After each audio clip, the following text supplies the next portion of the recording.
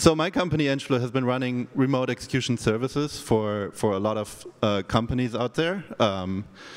And you know, despite the best effort that the team is putting into it, right? Despite the unit tests, integration tests, load tests, code reviews, design reviews, and so on, sometimes mistakes happen. And I want to jump right in. But before we go there, let's take a look at the architecture that we have. So on the left-hand side, we have a client.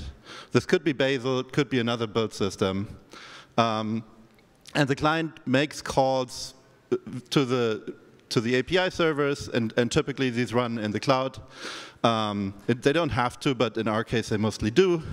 And so the API servers serve the remote execution API. Among other things, there are also a bunch of other APIs that we have on our servers, but this is the one I focus on for this talk. And then the API servers manage a potentially large number of workers. And we also use storage. The reason that we use storage is that storage is actually cheaper than disk. So if you care about cost, then this is an important, architectural point. Now, what's the remote execution API look like? So you can upload files, you can download files, and you can run actions. There are lots of bits and pieces on top of that, but that's sort of the main thing that you need to know for this talk. So back in 2021, we had an incident where a customer reported to us that their builds were hanging. So they started to build, and at some point, the build just didn't make any progress. And then pager went off, and we started to investigate. And we looked into it, and we found that 2 of the workers weren't responding to our PC calls. So what did we do? Well, we restarted the workers, and the cluster went back to working. Done, right? Wrong. This is when the work starts, right? It doesn't end with the mitigation. It starts with the postmortem. So what is a postmortem? Postmortem is a technical postmortem, I should say, is a structured review after an incident, right? We've mitigated the incident, it's no longer happening, the customer is happy, and we need to assess the impact. What actually, how bad is it?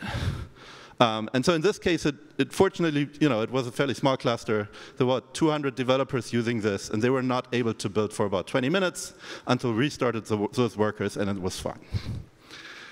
Now, the next part of the postmortem is to analyze why it happened, right? This is one of the most important parts of the postmortem.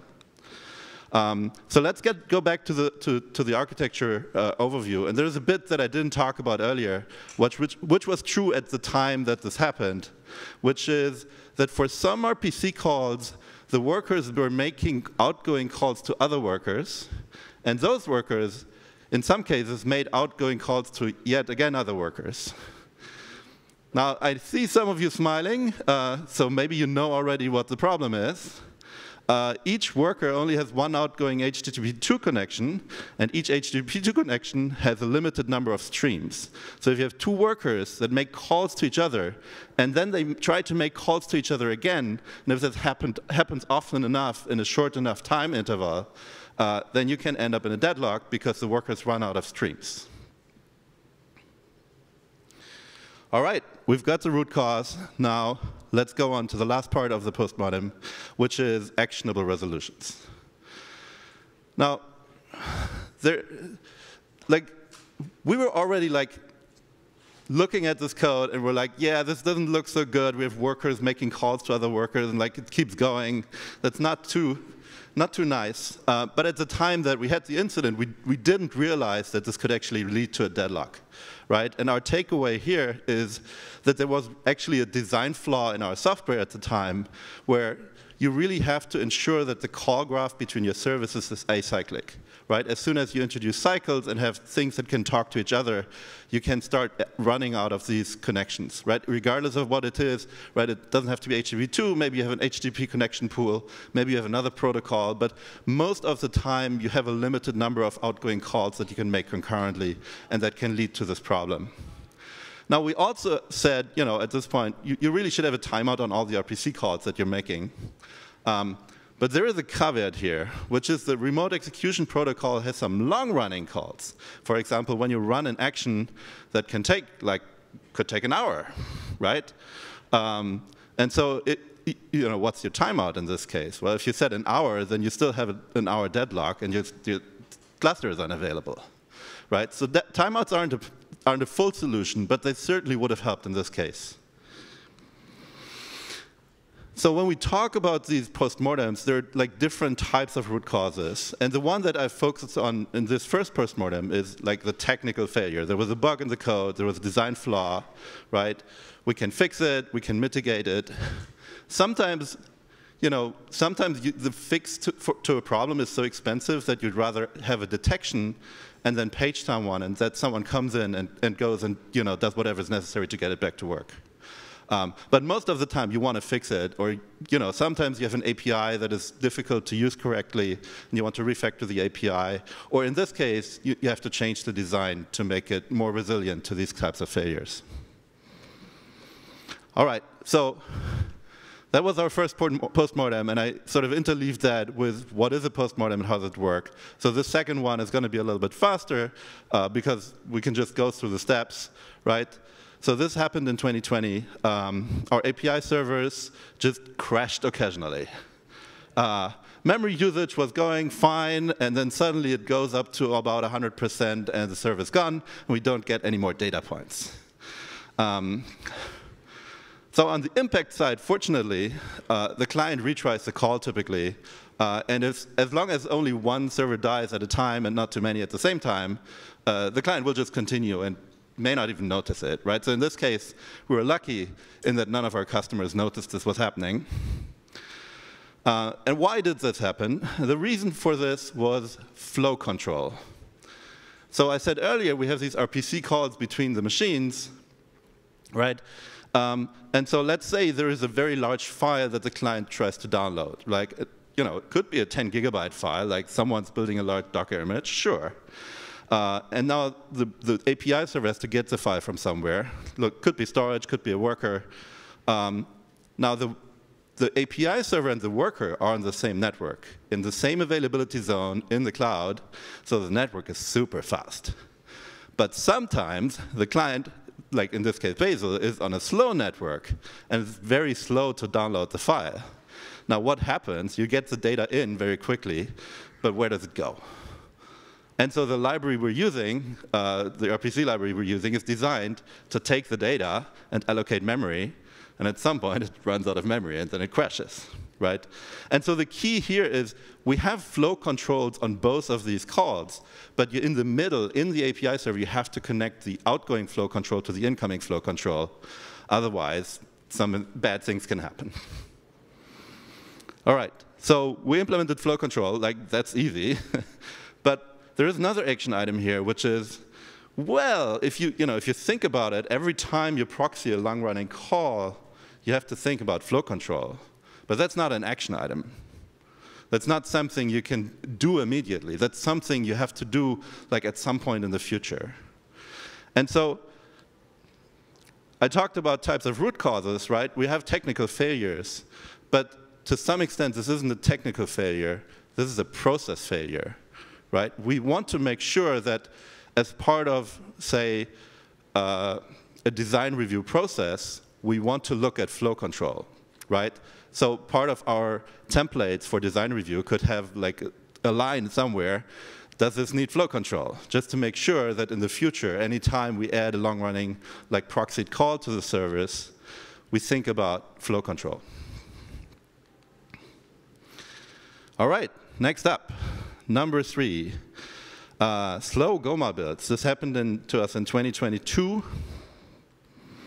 And the fun thing about this was it was intermittent.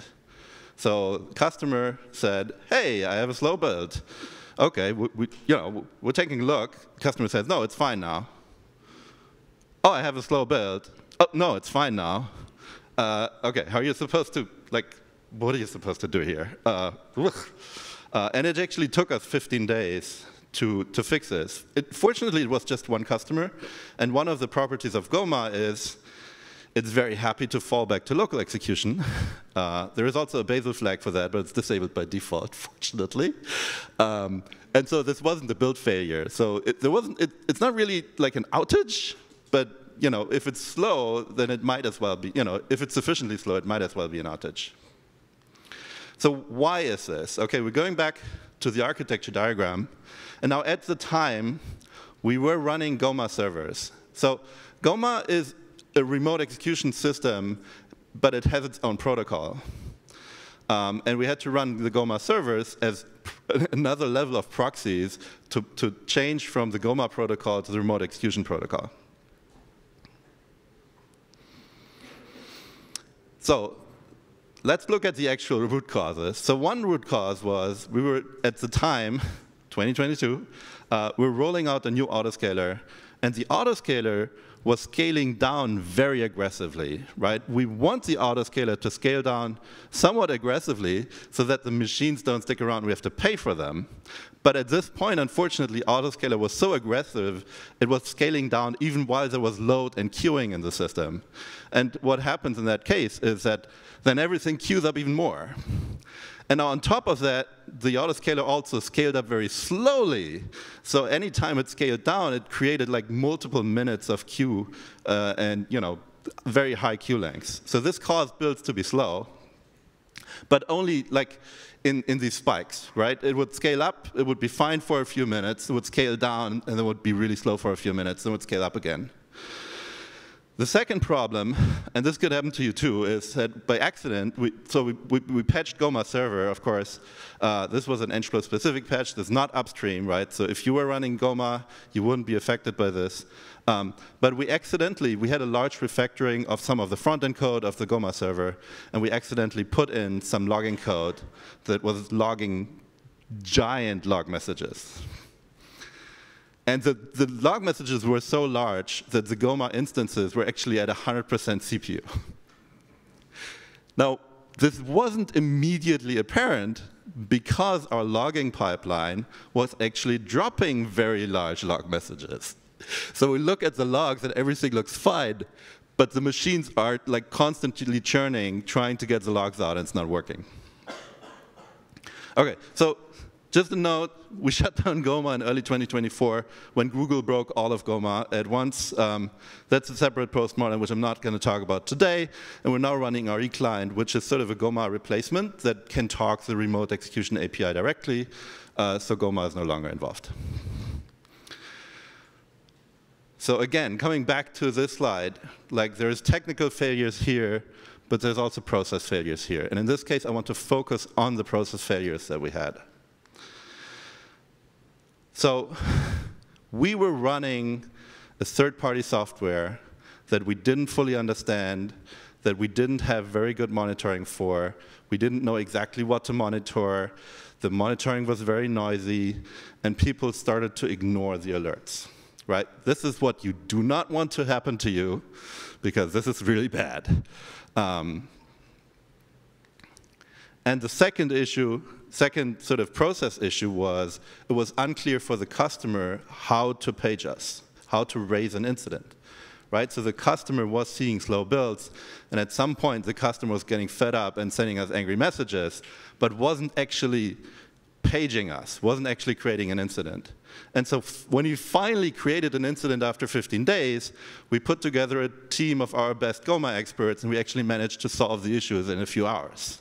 Right? If we'd done that earlier, it wouldn't have been ongoing for 15 days. So, I mean, on the technical side, like the action items are obvious. Like we need to fix this thing, right? Revert the logging change and revert the autoscaler rollout.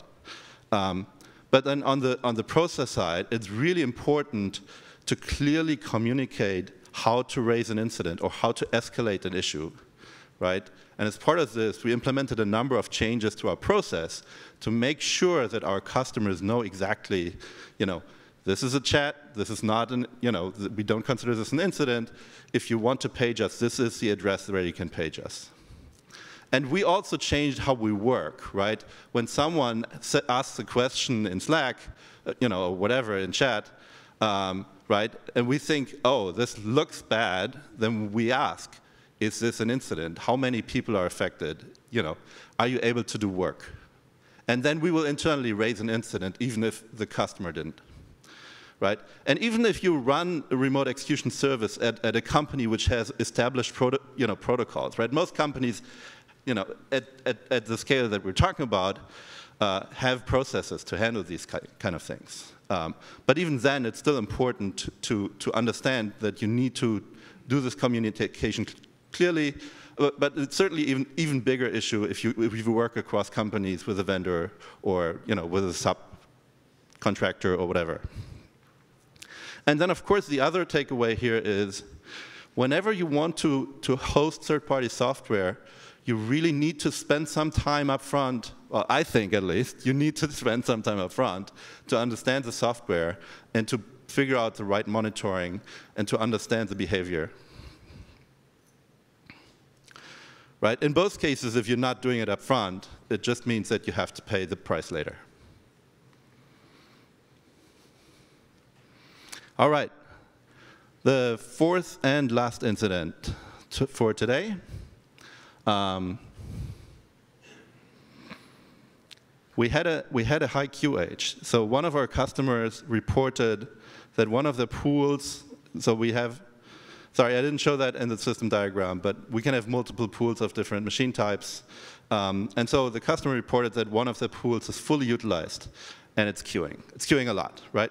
This is a QH, and the reason that it's horizontal is that we actually have a limit, an internal limit on the QH. After an hour, we start rejecting work from the queue. The impact that was that we had slow builds for 2 hours. This one customer had. So looking at the root cause analysis, we're now going away from the system architecture and towards a different kind of thing that we used to analyze our software and to describe the behavior of the software. This is sort of a timing diagram. Time goes from top to bottom, where we can see the client is sending a request, in this case like an action, a request to run an action on the remote execution server to the API server, and then the API server, if the pool is fully loaded, if there's no capacity, it will queue it. And then eventually, when capacity becomes available, that request gets handed to the worker, and then eventually the worker hands back the result to the API server. So what happened here was that one client, one single build, sent 172,000 compile actions to the server, and because of an error in the source code, the compile actions were actually timing out, right? So from our, so try to put yourselves into our shoes, right? From our perspective, there is a client sending work to the cluster, and everything is, everything is behaving correctly. The cluster is taking the work, it's queuing it, right? And eventually it will finish the work. But at the same time, there is a problem here, right? Why is this one build allowed to put that much load onto the cluster? And so from our side, what we want to do here is we want to put in guardrails to prevent this from happening, right? One obvious thing is to reduce the timeout. Like these were 10 minutes. We don't expect them to run 10 minutes. And so setting a shorter timeout, is something that we all should be doing. But then on top of that, right, how can we detect that this is happening? How can we give this feedback to the customer? And how can we then maybe provide a mechanism to cancel this specific build, right? And this is, and you might ask, why isn't the customer canceling the build, right? Maybe the customer doesn't realize that this is happening. Maybe it's running in CI somewhere. It's fully automated, right? They can't just SSH into the machine and touch it, right? And on our side, we can detect that it's happening, and we can, provide the mechanism potentially to cancel this build.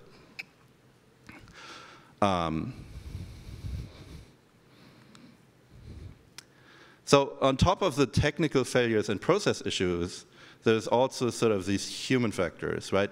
Humans make mistakes, and we need to plan for that. right? And there are different ways that we can plan for that. One is to introduce guardrails, right?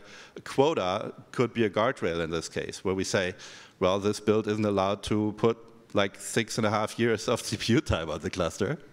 But there's also, in other cases, there might also be automation might be appropriate, right? There is, for example, you have a release process. Do you want the release process to be automatic, or do you want it to be manual, or do you want it to be semi-automatic, right? What's the best in the situation you're in? And ideally, like, you don't want to automatically send out an update to every Windows machine on the planet. All right, let's summarize. I'm surprised I have that much time left. The last time I held this talk, it was over 30 minutes. So I have time for questions at the end. This is again the incidents in chronological order. So the first one was from 2020 about flow control. Right, this is important for everyone working on remote execution services, or like any other distributed service for that matter. Make sure that you have flow control. The second one was the cyclic RPC calls, where the workers were calling each other and running into a deadlock. Again, something that you can take away for any distributed system work. Then we had the slow GOMA builds, and here I wanted to focus on the process issues. Right, if you run code in production, you should invest some time up front. I think you should. I think we should, right, as vendors, obviously, right. If we run open source code in production, we need to go in, we need to spend some time to understand what the code does, how it works, and how best to monitor it. And also communicate very clearly, right? Provide a clear escalation path, provide a clear way for people to call you, like, and document that, right? Put it into one, a place where people actually look for that kind of information. And then the last one is a lot more difficult, right? How can you reliably distinguish between a client error and a server error, where the client is, especially for a remote execution API, right? It's literally remote execution as a service, right? Typically, remote execution is considered a security problem. How can we distinguish cases where the client is working inside of the API and doing everything correctly, and where the client is maybe overloading the server, or where the client is actually doing something like security sensitive, right? Ideally, we can detect if a client is trying to escape the sandboxing and catch security issues that way. And so looking again at the sort of root causes that you can have, in my experience and in my opinion, it's never just a technical failure, right? Anytime something goes wrong in your system, there is something went wrong in production. How did that error make it into production, right? There are processes that we have in place before it goes into production. We have a design review, we have a code review. They didn't catch it. Why didn't they catch it? Is there something that we can add here to catch these kind of issues, right? Can we add coverage to make sure that, well, maybe not make sure that it has tests, but at least create a strong incentive for our developers to write tests for all of the code paths that are there. And then when we consider not just technical failures and process failures, right, how can we design our systems to be resilient to people making mistakes? Or how can we automate some of those things, right? There's a trade-off here, right? When we automate, there isn't necessarily a person in the loop, but maybe you want a person in the loop, right? Is it, to what extent do we need a person in the loop? All right, thank you all for listening. If you want to see more content like this, please let me know. I think as a group and as a technical people, we need to talk more about things that go wrong in our systems. And it is somewhat uncomfortable to stand up here and talk to you about all the things that we did wrong. But I think it's still important, and it's still something we can learn from each other. So got my address here. Talk to me after the talk. Or if there are any questions, then please go ahead.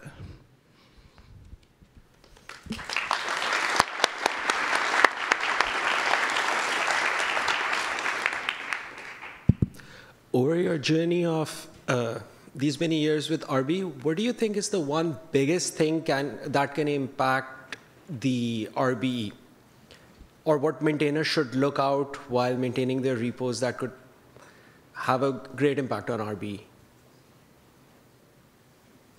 Sorry, can you? I didn't understand that. Can you say that again?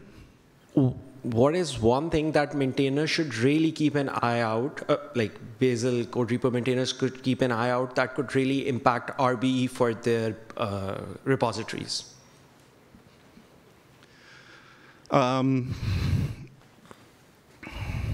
So we've seen a lot of people adopt Bazel, and one of the problems that we've seen again and again is rules that aren't ready for remote execution. And this is not an easy problem to solve, right? I'm not again, postmortems, blameless postmortems, right? What can we do going forward to make it easier for rules authors to write the rules in a way that they work great with remote execution? And I'm not sure. I don't have a good answer here, but that's definitely one of the key items here. I have kind of a technical question about the lack of flow control incident. In the case where it was pulling the data from upstream and buffering it eagerly as much as it could, why was there a reason why it was doing that in the first place? Why was it, rather than lazily pulling the data from upstream in response to more data being requested from downstream? Well, I mean, the short answer is at the time we didn't realize that we were missing flow control. But there are like different things you could do here, right? You could, for example, instead of having a long-running call, you could download the file in chunks, right? And then you could only download like one chunk at a time to the API server, for example. The other thing that I would like to point out, and again, I'm not trying to piss anyone off here, but the library that we're using in the documentation, it very clearly said, all the flow control is automatic. And it sort of forgot to point out that when you proxy, it's not automatic, but all the other cases are. It's a little bit more complex than that, right? So the library that we're using, if you use it together, it's sort of designed for blocking calls. And if you use it together with async, like futures, whatever, then the flow control is no longer automatic. And then you have to go in, and the APIs are really, really very solid that they provide, but you have to actually go in and put extra care into implementing flow control correctly with those APIs. But certainly, going forward, we have ways to deal with this, and we've built our own sort of infrastructure to make sure that we always have flow control on all of the long-running calls that we have. To some extent, and I was thinking of going into that detail, but had to cut it because I thought I was over time. So there is another case where you have actual remote execution. So the client is calling the API server is calling the worker. We're running remote execution. Now we have flow control. Why does that matter? Well, when you have a long-running execute call, the cluster can return updates, can say, yeah, I'm working on it, I'm working on it, I'm working on it. Now, if you have a slow client, and you have flow control connecting the client to the worker, now you're pushing back on the worker. You're actually making the worker slower. So if you naively implement flow control in this case, you can actually end up hurting yourself, because now you're slowing down the worker. The worker is actually done with the work, but you're not making it available again because the flow control is preventing you from doing that. Sorry, there's lots of details here. I hope I answered your question. Great, thanks. Any more last chance, or talk to me afterwards? All right, thanks everyone.